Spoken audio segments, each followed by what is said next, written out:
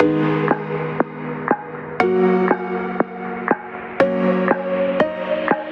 welcome to Excel Highway, your one-stop shop for all your Excel needs.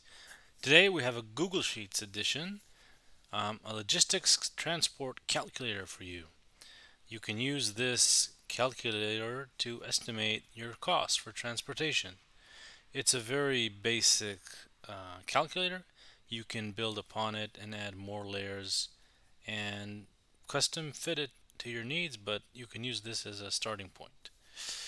So the file has three sheets: the calculator itself, where you need to choose the source and destination. All right, these are drop-down lists that we'll see later. You need to define, for example, the fee in percentages, and of course you can add more and more layers to that. And you have to decide which product you want. Again, drop-down list and what quantity.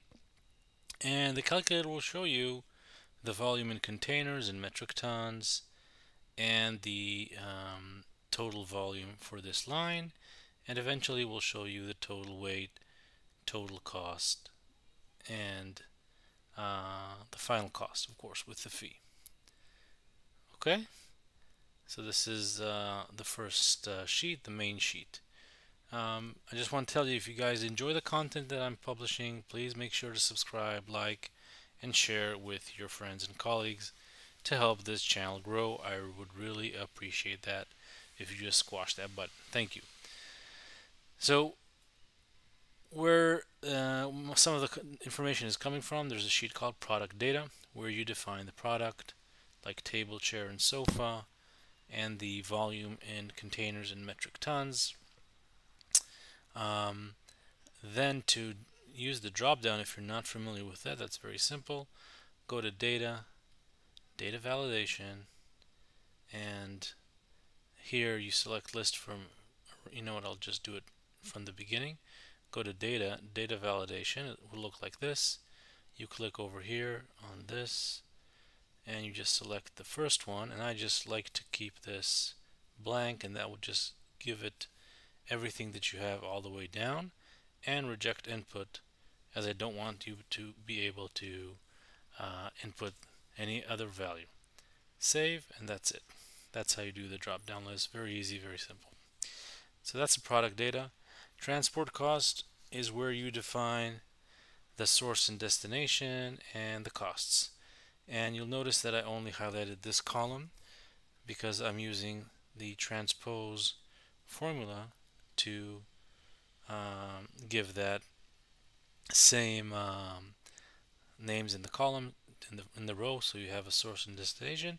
And the logic here is that here you would put the cost to transport one container from here to here. So from Paris to Tokyo it's $500, but inside London it's $125, and of course you can change that however you see fit.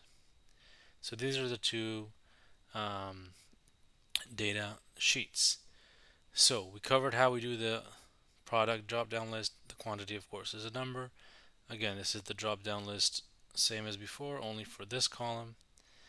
And this, I'm using index match, and of course you can use only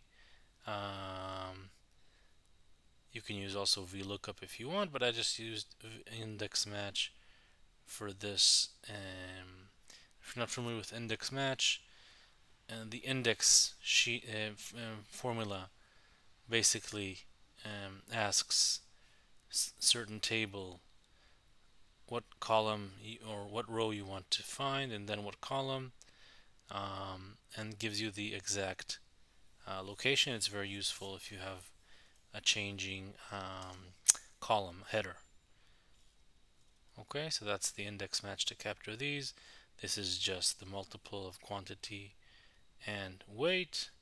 Container cost, again, index match only over here.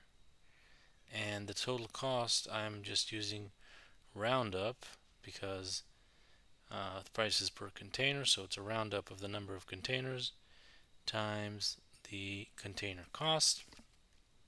Weight is the weight, and that's about it. Fee and total cost times phi plus 1. Alright, so that's it. Hope you enjoy the content, and I will see you next time.